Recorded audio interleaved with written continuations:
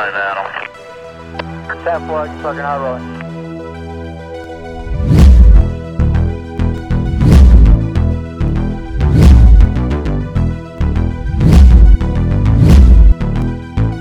Hi, I'm Master Sergeant King, and today we're going to introduce to you the M18 Modular Handgun System.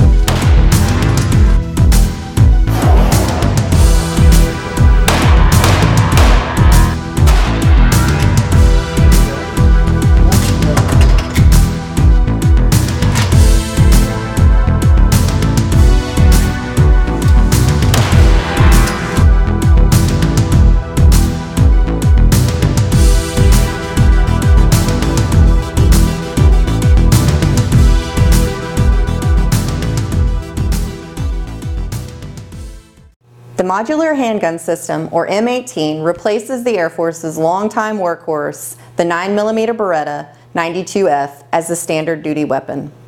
Even though both weapons are magazine-fed, recoil-operated, and have the same maximum effective range of 50 meters, that is where the comparisons end. There are several differences between the two weapon systems, making the M18 a more versatile, sustainable, tailorable, and reliable weapon, leading to a more lethal warfighter. The 6-Hour M18 is a tan in color 9mm. It's made up of an interchangeable polymer grip, metal barrel and slide, with an aluminum alloy serialized receiver. One of the most significant changes is the lack of a visible hammer. Another difference is the trigger pull.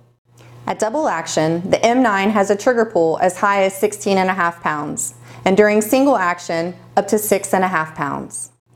The new striker-fired M18 has a consistent trigger pull of 4.5 pounds on every shot, improving the shooter's accuracy.